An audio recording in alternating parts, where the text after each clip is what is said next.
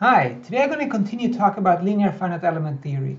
I started this series where I wanted to go through and explain in a little bit in detail how the finite element method works.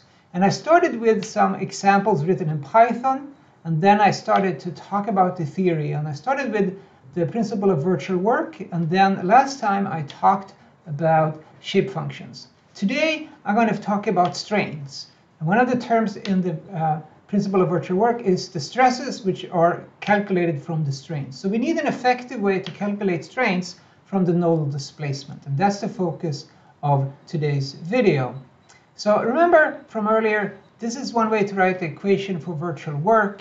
I'm focusing on the first term here. And this, as I mentioned earlier, it's a very ugly looking equation in some sense. We need to be able to calculate this in a very direct way. And it turns out that the finite element method, once you've gone through the steps that I will introduce here, is a very effective way to do this, in an elegant way for that matter. So here, I'll focus on this term here, basically the stresses. But I will focus specifically on the strain part of the stresses and how we can calculate that from the nodal displacements that are the unknown variables in this case. So let's talk about strains. Strains, by definition, are given by this equation here. These are small strains. We're talking about linear finite element analysis. And there are three terms in a 2D problem, which is what I'm talking about here. And they're given by these partial derivatives of the displacement with respect to original position of the point. So we have these partial derivatives that we need to be able to calculate. And it's not so easy to do it first here, because the finite element has a funny shape. And that's why we introduced the shape functions. So instead of directly calculating what this partial derivative of u with respect to x, for example, I will do it by looking at first the partial derivative of u with respect to natural coordinates, xi and eta, which is part of the shape functions. And due to the chain rule, I can expand these partial derivatives in this way, so the u, the x, the eta, and so forth, as you can see here. And at the bottom, you can see another way to write it. So this is a matrix formulation that shows the same information. So this is the partial derivative that we're looking at here, and it can be calculated from this matrix here. It's a 2 by 2 matrix. It gives the partial derivative of x and y respects to xi and eta. And then this part here, that's what I really care about. That's what's used in the calculation of the strain. Here, though, we have this quantity here, the x xi, that we need to, and the y xi, etc. We need to calculate that very precisely. We need to figure out how to do that. And I will call this matrix a J matrix. So the J matrix is that particular variable that we need to be able to calculate. So let's look at that in a little bit more detail.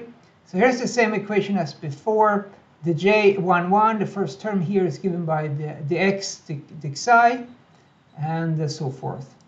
And to calculate this, we need to introduce a little bit more concepts here. We need to first recall how the shape functions behave, right? So the displacement of any point in the element is given by the shape function n1 times x1, which is the x coordinate of node 1, node 2, node 3, and node 4.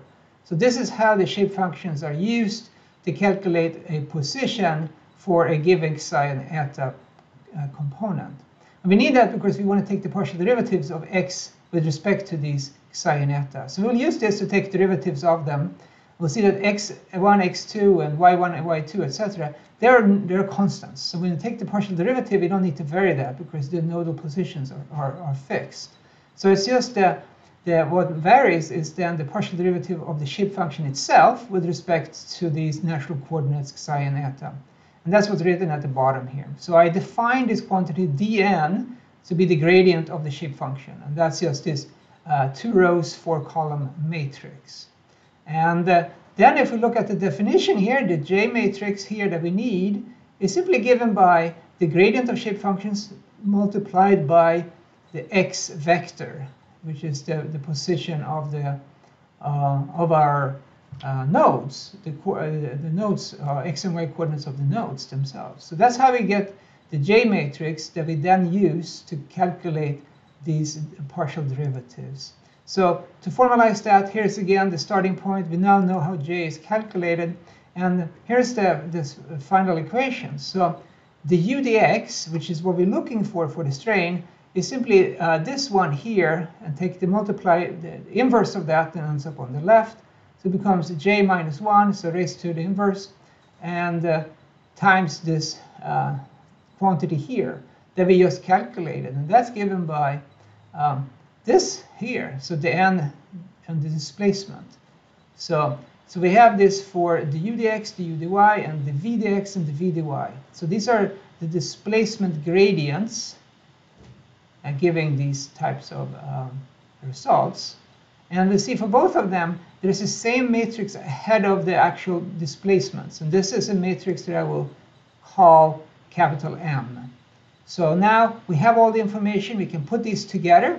And if we look at them, the three strain components will be given by this equation here. So it's a 3×8 matrix with these components of this matrix M that I just showed, multiplied by this displacement vector, which is 8×1. So in matrix form, B for this element, that's why I call it M superscript here, is this larger matrix here. And that's given by the quantities that we just showed. So that's how this calculation is done, how you can calculate the strain components directly from the displacement of the nodes and the position of the nodes and the particular location you're interested in, which is given by xi and eta itself.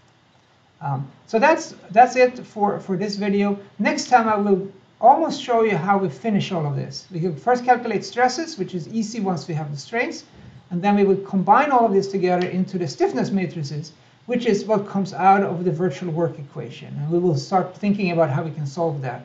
So most of the hard derivation is actually done now. Now we're just going to combine it together, and I'll show you how to do that next time. If you have any questions, you can ask them below.